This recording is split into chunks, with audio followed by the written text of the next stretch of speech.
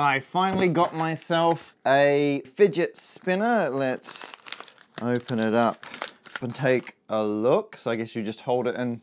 Oh, okay, I can see why that is quite popular. Basically, it's a little handheld gyroscope. That's awesome. The question now is, how fast can one of these possibly go? So the fidget spinner produces a slight hum as it spins. So what we can do is get a spectral analyzer and see if we can pick up the frequency it's spinning at. So this is just my phone. I have a spectral app on here. We have the frequency it can pick up on the horizontal axis in hertz, and we have how loud that frequency is on the vertical axis. So if I whistle, there we go, one little spike. Or if I try and generate more of a humming tone, you get lots of harmonic spikes. I'm never going to do that again. Okay, now I set it spinning and we'll pick up with the frequency how fast it's going. So, I think the problem is this is simply not going fast enough and it's not stable enough. Pint glass and some blue tack. That. Now I've seen my fair share of YouTube videos. I know how to make something spin fast. You used compressed air. I haven't got an air compressor, but I have got a can of pre-compressed air that turns out you can just buy off the internet. I've also seen enough videos to know how this goes wrong.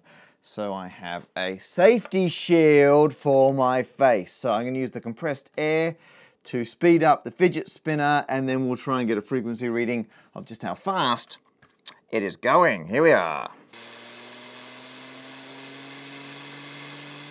Oh, that's not so bad. Okay, here we go. So, to make it a little bit clearer what's going on, I'm going to switch from this view, which gives you all of it at once, to a wonderful rolling spectrogram view. So now we get time scrolling along, we get intensity in terms of color and frequency on the vertical axis this time. So we should see a solid bold line for the main frequency, and then we'll see the harmonics stacked on top of that. So let's give it another go. Right, this is the main event. I'm recording the data. I'm going to set it spinning because this is our serious trial. It's time for maximum speed with 2 cans. All right, here we go, here we go.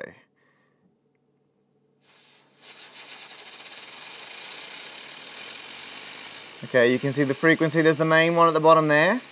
Whoa, and it's going up. Come on, faster. Faster. Come on. Come on.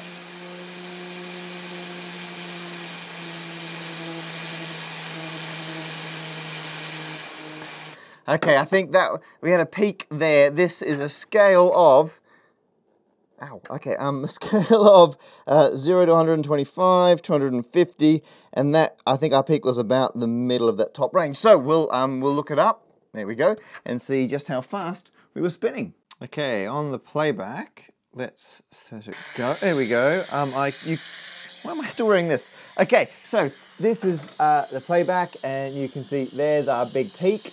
And so I will pause it there, and you can see the scale goes 0 to 250, and I'd say that's pretty much spot on 3/4 of the way up. 3/4 of 250 means it was going about 187.5 hertz. But we've now got our frequency. Now here's the thing about the fidget spinner, it's got 3 lobes. And the air's hitting each one as it goes by, so I'm going to divide that 187.5 by 3, 62.5 hertz. So now we just need to know how fast the tips of the spinner were going. Radius of 4 centimeters. 2 pi times 4 centimeters times 62.5 times a second means that the tips of my fidget spinner were going 1,571 centimeters per second. Let's convert that into some better units. It equals 15.7 meters per second, which is 56.5 kilometers an hour. Don't worry, people who don't understand real units. That is 35.1 miles per hour. That's pretty fast. And bear in mind that 62.5 hertz of this thing spinning is 3,750 revolutions per minute. So we're talking like engine speeds, and the tips of it are going pretty fast. I mean, not outrageously fast, but pretty fast for a toy. So that is how fast you can get a fidget spinner going. Do get one of the Spectral apps.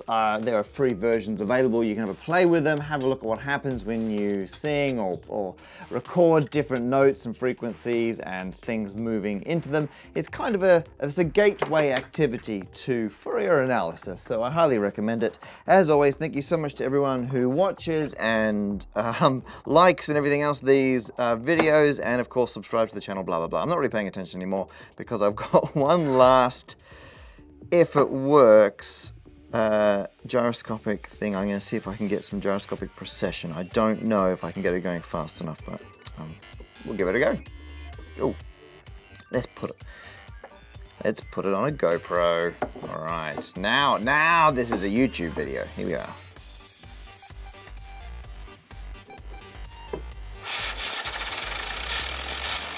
Come on. Come on.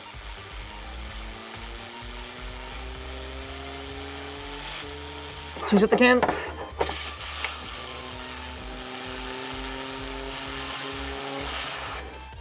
Yes! Sort of.